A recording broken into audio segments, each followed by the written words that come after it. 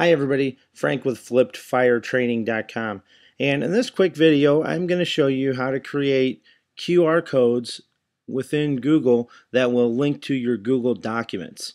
I've had a couple requests for this, and so I'm going to make a video and post it so that you guys can see the steps to create the QR codes. So what we're going to do is open up your Google Drive account, and you can see I'm already logged in and I already created a test document. So once we create a new document, I'm going to click on that. And we would be in this screen. We could go ahead and type additional text or add to the document. And as you know, when we're finished, we can come over and click share in the top right corner there. Now when I share the document, it brings up this link that I can then share to allow people to access the document. Now remember a couple things here.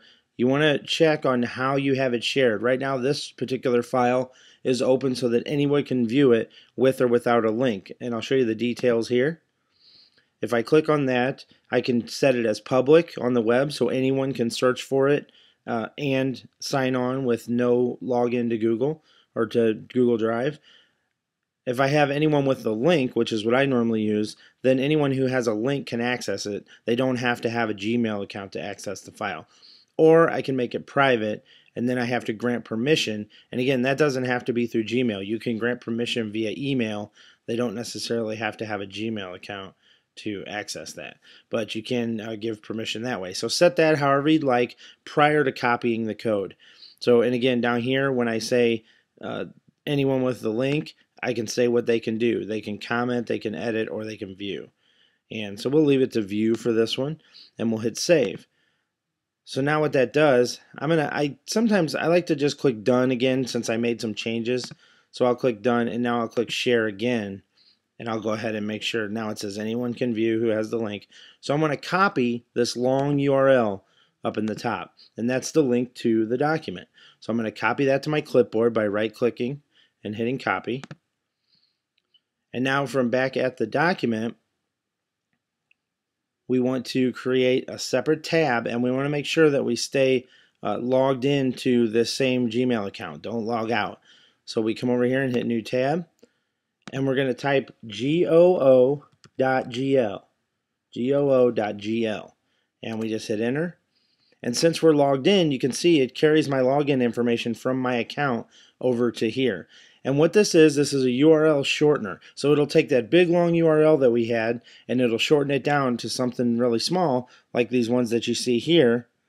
And you can use those on Facebook or Twitter or wherever it might be that you want a shorter URL.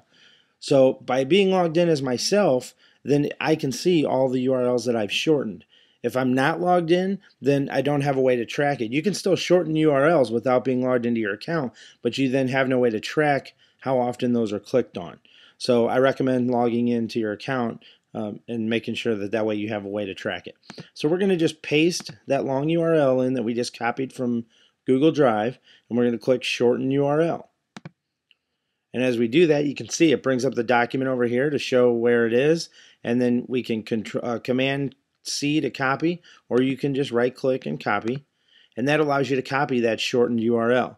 Now what's really nice about this is you can shorten the URL and Google will save that for as long as you want to save it in there. So a year from now, if someone clicks on that document, it's still going to go to the correct place. And with this, since I'm logged in, as I said, when I click on details, then you can see, let me back up again to show that.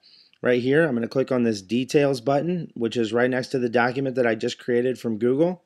I click details, and I will be able to see when people start clicking on that link over the past 2 hours, days, weeks, months, and even all time, I can see how many times that was clicked on. And if you scroll down, you'll be able to see what platform people were using, what browser they were using, what area of the country or the world that they were clicking from. So it's really nice. And as you can see within this details pane, they automatically create a QR code. So now with this QR code, I can just right click and I can save the image and I can call it whatever I want. We'll just call this one QR2 doc file, and I'll just save it to my desktop. And now I have that image saved, and I can use that any way that I would use any normal QR code.